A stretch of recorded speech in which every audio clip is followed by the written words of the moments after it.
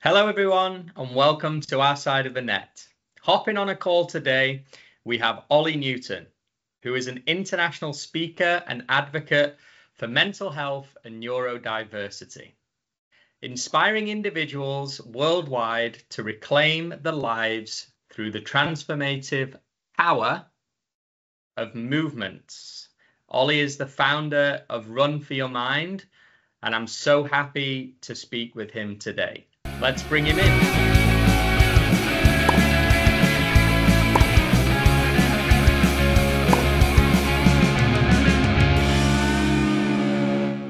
Oliver, welcome to Our Side of the Net. How are you doing today? Very good, thank you. Not too bad. What time is it where you are? It's just coming up to 9:30. What about yourself? 5:30 in the afternoon. So my working day is just coming to an end. So I'd love to start. I think it makes sense to start kind of at the very beginning. I'd love to hear all about your story and your journey with mental health and everything that's brought you up till today. I guess it's probably best starting at the very beginning when I knew I was a little bit different. I was probably around 6 or 7 years old. I remember being on holiday with my family. We'd just been out for a meal in Spain, and I was walking down this street and touched this lamppost with my right hand, carried on walking about 100 meters down the road, and then I just had this fear, this overwhelming fear that if I didn't go back and touch the lamppost, that my whole family were going to die. So I ran back, I touched the lamppost, and I honestly believed by completing that one little act that, I'd saved everyone's life. But I guess little did I know back then that was going to be the start of something that was going to materialize into something pretty difficult as the years went on. Little things started to surface. I was predominantly around routine times. So I was having to check my wardrobes before I went to sleep on a night. I think I'd seen a film on monsters and I was sure that there was monsters in my cupboard, and I was doing these little checks at 7 years old. And it started off by just doing one little loop of my room, and then it sort of built up. And, within a matter of months, I was doing 30, 40, 50 checks. And I always remember my dad and mum were in the bedroom underneath me because I was in the attic loft room, and they'd be banging on the ceiling after about 45 minutes, what on earth are you doing? I'd go down in the morning and, my dad did always question me. My dad always used to say it was like sleeping under a greyhound track because I was going around my room at 100 miles an hour. But so did you open up at that point, or did you tell them what you were doing?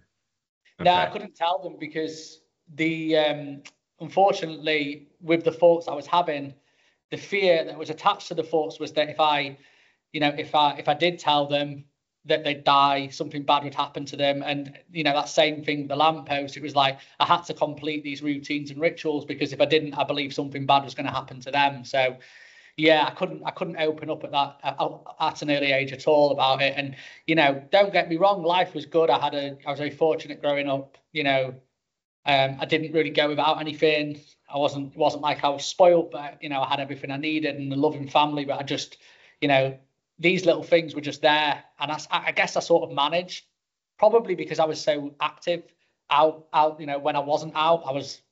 I believe sport played a huge part in my life growing up, until things went really wrong when I was in sort of my later years. But I think I was maybe self-medicating through, I was playing sports every day, football, cricket, rugby, anything I could do, I was there doing it. And I think that played a massive part in sort of getting me through them early years. When you were playing the sports, do you think it did switch everyone off? I mean, we hear certainly football players and, certainly athletes that maybe suffer from mental health, or even if it's just not mental health, but stresses in their own personal lives, when they go onto the soccer field or the tennis court or the swimming pool, whatever it is, they kind of are able to switch everything off. Is that what happened to you, or did these thoughts keep if I'm happening? Honest with you, it wasn't something I realized I was doing back then. It was more built around sort of routine times. So, and it's really common with what I was struggling with, that it is around routine times where you're not really. So when I was at school, you wouldn't have known anything. Walking to school, which was sort of your routine thing, I would be stepping on crates, I'd be touching lampposts, but very discreetly. People wouldn't really notice it. Like, no one really would have picked it up. I was able to sort of mask how I was feeling. And then in school, it just wasn't a thing for me. It was just, you know, until maybe like my teens, but it was, yeah, very sort of, you know, I guess it just sort of, no one could really see it, I guess. So, yeah. And then I was able to hide it. Yeah, and obviously I think, you know, I assume back when you were in school, there wasn't the support that there is now for maybe you felt a little bit alone, that you were actually the only person, which, to be honest with you, you definitely weren't, because, you know, I don't think I was to the extreme, obviously, but I certainly did things, and, you know, I'm sure there's hundreds of people who were walking to school doing very similar things, which is crazy to think about. Yeah, it's really common in young people, and I think my message really now is more aimed at maybe parents, especially when talking about my younger years, like addressing these signs, being able to openly speak about, you know, and have these conversations with people about these things from a younger age, just so that, you know, we are talking about it, because in this day and age, it's very different. Like, people learn about this sort of type of stuff in school, they're more exposed to it. But at the same time, young people aren't seeing people like myself very often actually opening up about it, or other young people around them opening up about it, which is, you know, I think when you're in that situation, you definitely do feel very alone. You do feel like that you're the only person who's got that. No one else is going to have this. So it's quite scary, really.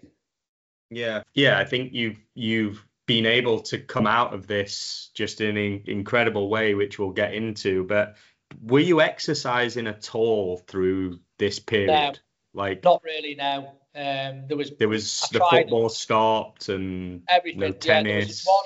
There was one time when late on, when I did try get into the football, but I had to quit quite early on because I just couldn't focus, like boiling hot outside. And I ended up going into my cupboard. I put on some old gym kit I hadn't worn for maybe 10 years.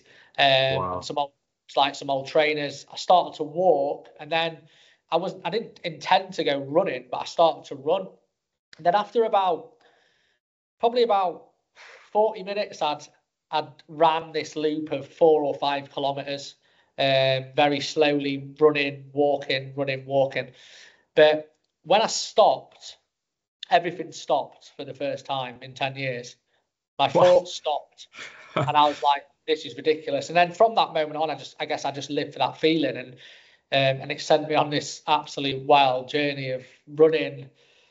You know, averaging since that day in 2017, I've averaged 10 kilometers a day for just coming up to 7 years. So 24,000 kilometers roughly. And I've just lived for that feeling. And don't get me wrong, some days it lasts 2 minutes, 3 minutes. Some days it lasts an hour. And I'm in a different place now, totally. But I was living for that feeling. And the further I ran, the easier it got. Feel sorry for my wife. She'd be like ringing me like some days, like, where are you? And I'd be like, I'm just in a different city at the minute. I live in Leeds. I'd be like, I'm in Bradford. I'm about 2 hours away. I'm just running. And she's like, and and it was difficult because it took a lot of time up, but I started to rebuild my life through running and, piece my life back together. And when I say, them early years when I was saying about how I was self-medicating, I had no idea I was, but I must have been, because this was giving me a totally different lease of life again.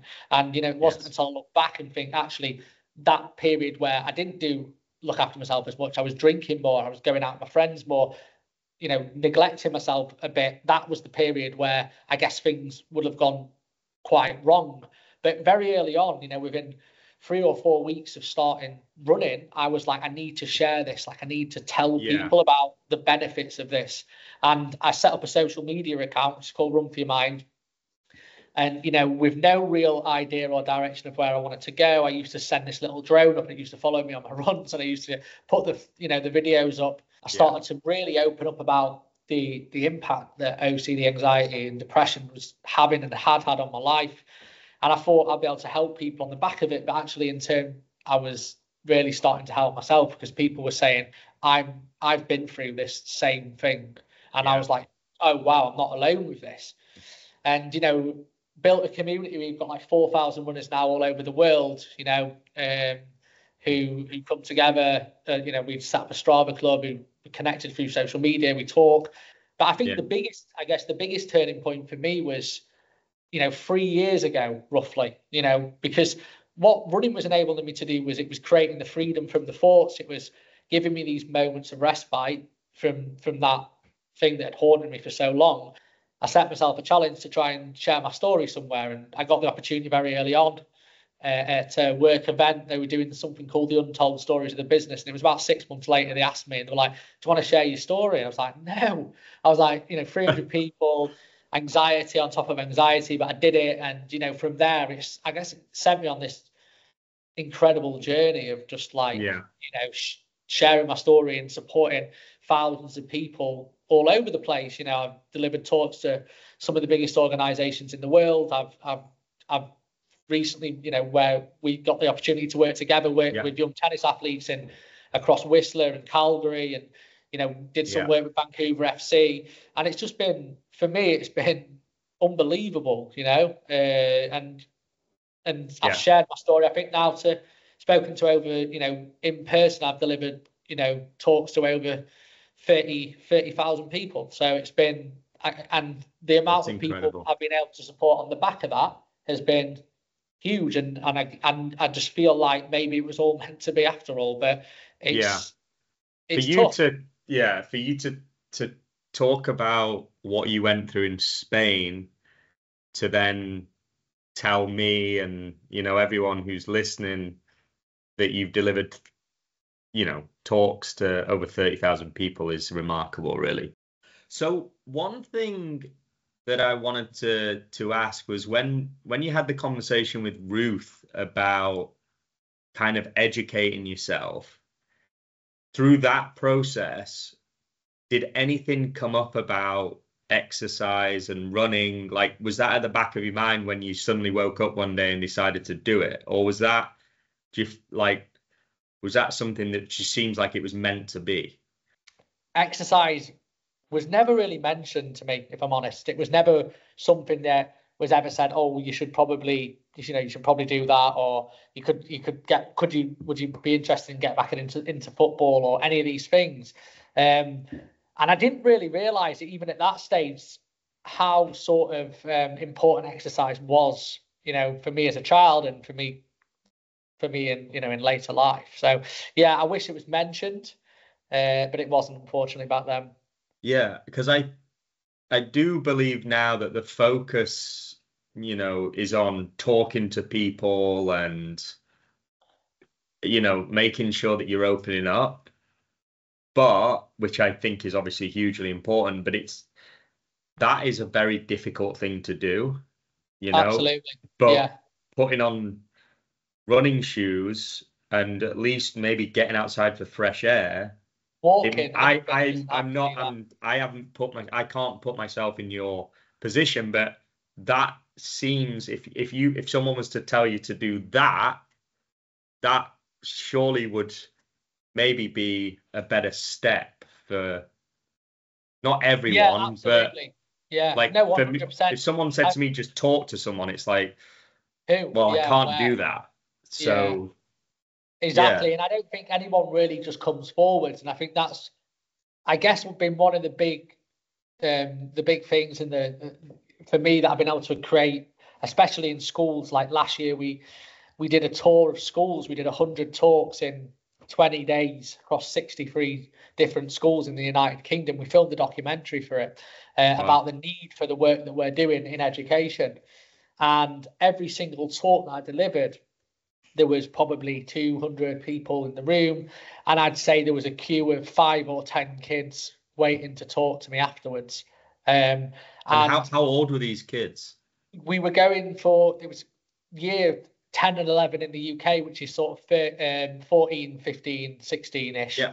So, and it was just unbelievable. And every single conversation I had was the same. It was a young person saying to me, "You are the very first person I've ever spoken to about the fact that I have these exact same struggles," right? And that's someone they've never met. They've just seen talk, an hour before, that. And what I would say is like, to any parent listening to this who might be noticing traits of obsessive compulsive disorder, whether they're doing checks of the wardrobes, struggling to get out of the house in the morning, checking doors a lot, switching lights, whatever it is, flicking light switches, don't be scared, because I'm not saying you're going to end up like I did, but what I would say is the sooner you can have the conversations, the less likely anything like this would ever happen. And I'll give you some information, some resources, some audio books and books that you can put in your your notes to pass on to any parents, or they can reach out to me through Run for Your Mind on Instagram, social media, whatever that may be. Other than reaching out and using the resources that you've mentioned, Tennis Canada have an entire department now that is geared towards getting help for parents, coaches, and players. Is there anything else parents could do to help, or is it better to seek that professional help? And what advice for the parents, that can see these signs and maybe worried or stressed out about it? Yeah, I think the main thing is going down that route of getting that professional help as soon as possible. But one of the things that I like to make very, very clear is it's a term we hear all the time, whether it be going to a doctor's and getting that help, or if you're fortunate, I don't quite know how your healthcare system works over there, you might be able to access something quicker. But one of the things we always hear is wait lists. My biggest message is don't wait. There's so many incredible resources, support groups that I'd imagine are probably very local to you. I mean, in the UK over here, you can put in your postcode in this app and it'll bring all the support groups that are, in a close vicinity to you. And I don't know what's available exactly over there. We could do some digging. We could get some stuff, that might be really beneficial. But the other route to recovery is personal. They call it personal recovery. And personal recovery looks very different. With personal recovery, it doesn't look like that. It looks like an ongoing journey of how finding something that helps you, whether that be running, walking, cycling, art, finding something that helps you, but also finding what communities are around you. It isn't for me about that clinical route. It's about, I've learned through other people. I've found people who were going through similar things for me. And that's been the biggest turning point, I guess, in my whole journey, because you feel so alone with it. So any other young person could find someone on an online support group, or could find someone in a local community support group that might be going through that same thing. And together, they're so much stronger than being on your own and trying to fight that battle on your own. So if you are waiting, don't wait. Find other local free support groups, read, listen to podcasts, listen to books, whatever that might be. But just do not just sit there and wait. We brought you over here last May and you worked with, we did a camp in Whistler. And then you went on to the Alberta Tennis Centre in Calgary and you worked with a lot of young tennis players. What was your experience like, and what did you discuss with them? I think one of the big things for me coming over there was what really sort of shocked me in a very, very good, positive way was the fact that these kids are so much better educated than we were as young people, and even a lot of the youngsters in the United Kingdom who were probably going through difficulties and don't really understand it. These guys knew about a lot of the things I was speaking about. We touched on things like the stress bucket. We talk about, I carry this giant bucket around me. I couldn't get it on the flight to Canada, sadly. But, well, you used the example of a tennis basket. Right? Yeah, we did. So we used a tennis basket, and I think they really loved that. What goes into our stress bucket. So using the tennis basket, putting tennis balls into the basket. Imagine that's your mind. What goes into your what builds that up. And someone that we're talking about losing matches. Someone we're talking about peer pressure, which is going to be there. When you're at that level and your parents want you to do well. one thing that I noticed, and a lot of these kids could really relate to when I was talking about how I do these rituals, was how they have to play with the same ball if they win a point with the ball and they wait for that ball to come back. They have to bounce the ball a certain amount of times on the line before they serve, or they have to, all these little sort of quirks. So you're saying I'm not the only person that ever did that? Well, they're all saying the same thing, and yeah, you're not. So I think that was one thing that really surfaced, but also is when does that become, when does it go from being superstition? Because OCD is quite common in sports people anyway. You hear in football, you hear football players wanting to, some of them will play with these really old tatty boots that they've worn because they've won certain matches in them. They wear the same pants when, boxer shorts, whatever it is, whenever they play. So it's one of them things that's definitely sort of there, and that might just be because of the people that play those sports are the ones that are like us when we're younger, where we're very highly wired and we need that extra bit of dopamine, and we're always searching for that, and we perform better under pressure, and we do all these things, and what makes us unique, I guess. But I think that was one of the big things over there. And when does that become a problem? Does that start creeping into your day-to-day life? Which one or two of the kids said, actually, you know what? I started to do these things like the night before now. I have to eat a certain meal and I have to drink a certain drink. And okay, that's sometimes a good thing. But, does that become a problem? Could that then go down that route of OCD? Maybe, and it was, very, very, it came up quite a lot.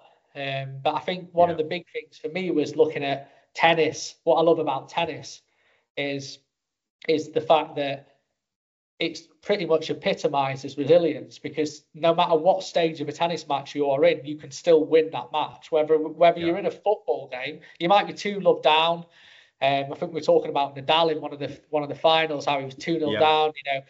Great point for and he brought it back and ended up winning, and that just isn't always possible in all sports. If you're 5-0 down in the 90th minute in football, you've got no chance of bringing that back. Yeah, there's no clock in tennis. There's no clock, and I think that is what ingrained in what I learned from these young people who were unbelievable across both camps, is they're very, very resilient, and their way of thinking is also resilient, probably because of tennis, because of the fact that actually, you know what, I might be a set down, and but I've got a chance of winning this. I can bring this back. It doesn't take much. Do you know what I mean? So all of a sudden you can flip that, and I think that's pretty special, if I'm honest. Yeah, no, for sure. And then you do some work with other athletes and in other sports. How different is that? Like, can you tell us what you're doing and who you're supporting and what that's been like? So a lot of I do a lot of work with local sports clubs. I sponsor a few sports clubs. I've done some talks to them, and it can be from these big rugby players, to young soccer players, and recently just started sponsoring a local rugby league team in Leeds, which I'm hoping to do some more stuff with as well. And it's very much the same no matter what happens, like whether I'm talking to adults or I'm talking to young people, and whatever happens, within these talks, they've either got kids themselves they've seen stuff in, or they've gone through it themselves from a younger age. I really love working with young people. I love the work we did over there. I think from a performance level, the people I spoke to in Canada, the soccer team and the tennis, the high performing young tennis players were definitely at the top of their game, whereas over here it's more local stuff. But I also do stuff through Run for Your Mind where I support young people who are, going through similar things to what I was when they're younger. I provide them with a pair of running shoes. We give them, a 3-month running plan I've got a partner app called Cooper, which are incredible. And they're like an online digital coaching app where, you get a plan for 3 months and it's tailored, through real people. And then it's all about getting people moving, they get the trainers, the kit, and I support them through the plan.